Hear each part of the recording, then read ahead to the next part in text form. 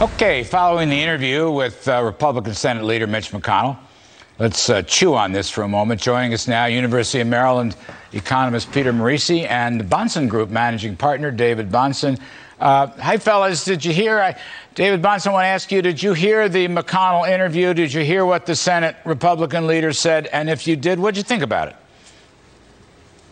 I sure did, Larry, and I liked what I heard. I liked the idea of red line under the tax cuts, and I certainly liked hearing some defense of Israel. I don't know what I'm hearing these days from the left about our friends in Israel.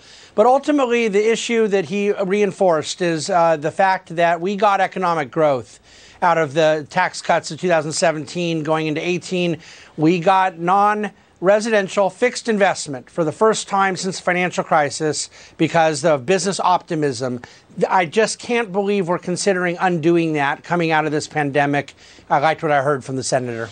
And Peter Morici, get your take also, because Senator McConnell seemed to suggest, I mean, and as he acknowledged, you don't know until you know, but he doesn't think all the taxes and the whole package can get through. He doesn't think all 50 Democrats will line up for it. Well, I agree. It's going to be very, very difficult for a Democrat with a lot of farmers in their state to vote for this, or a lot of small businesses. Also, I had breakfast just the other day, this week, with a prominent small businesswoman here in Washington. She founded her own management consulting firm.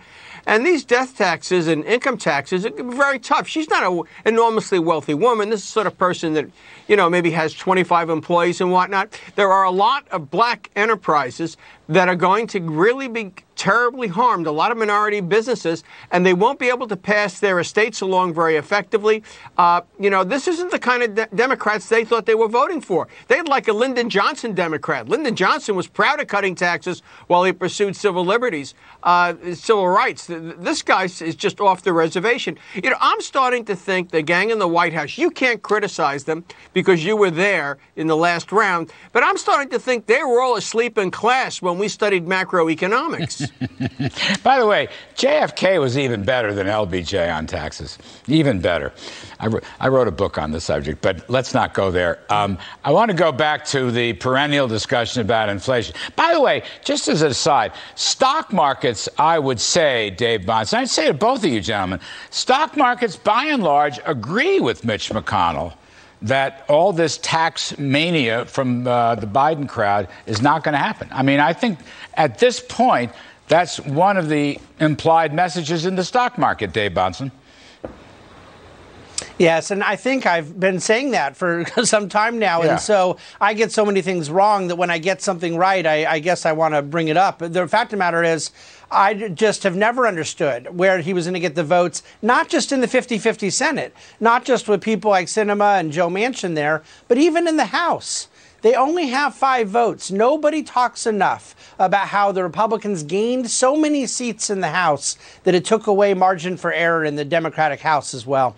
Yeah, no, you're right. And I can think of some honest-to-goodness moderate Democrats in the Northeast, for example. They're not going to get their SALT deduction back. And other than that, they don't like higher taxes. And I think that's very important. Peter Morici, I'll read this from the Fed minutes yesterday that shook everybody up. A number of participants suggested that if the economy continued to make rapid progress towards the committee's goals, it might be appropriate at some point in upcoming meetings to begin discussing a plan for adjusting the pace of asset purchases. And as you both know, Larry Summers has become even more critical of the potential threat of inflation. Now he's moved his attack from the administration to the Fed.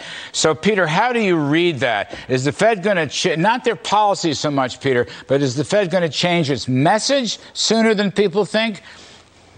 Well, I think they're going to try to avoid that, but they're going to be compelled by inflation. This is not a temporary spike in my judgment. Also, they really have changed policy already. Last year, they printed enough money to buy over $3 trillion worth of bonds. This year, they're shooting at about $1.5 trillion. This demonstrates that they can taper and stop the floodgates and still have a strong stock market. We're going to get very, very strong corporate profits reports this July. That will put a lot of feet under the market. It'll lower the price-earnings ratio substantially. That really offers the Fed at Jackson Hole an opportunity to start talking about phasing into a more normal monetary policy stance. And I think they would do well to grab that. David Bahnsen, you heard Mr. Morisi. Having known Peter all these years, I have never, ever heard him so completely optimistic and bullish. I mean, it's really quite something. It puts Alan Greenspan's irrational exuberance to shame. Peter Morisi, bullish. Now, Leon Cooperman the other night told me that he's a fully invested bear, which is kind of the same thing. But anyway, do you agree with Mr. Morisi? Do you agree with Leon Cooperman? Well, there's different reasons that people could... I'm sorry, Peter. What I think is that what Lee was getting at is that there's so many reasons to be concerned. There's so many headwinds, and yet the best thing to do is still stay fully invested at this time. But what we're talking about with the Fed is so different when you talk about the language they may use versus the actions they may take. I watched this for years after the financial crisis of people sweating and crying and wondering what they're going to do because the Fed would change some language and then they didn't do it. They didn't raise rates. They didn't start tightening.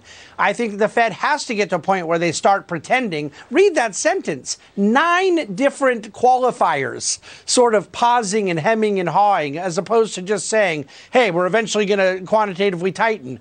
They're not ready to do it yet because they need to coddle financial markets. That's the reality. Peter, you were going to say something. I'll let you take us out.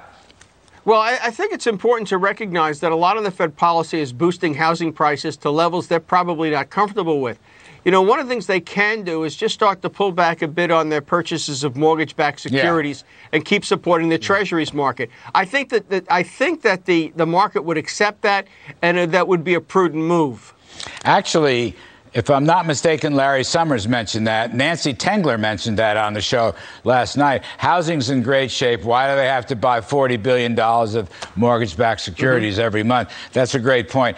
All right, gentlemen, pretty good optimism on a Thursday evening. David Bahnsen, Peter Morisi, thank you very much.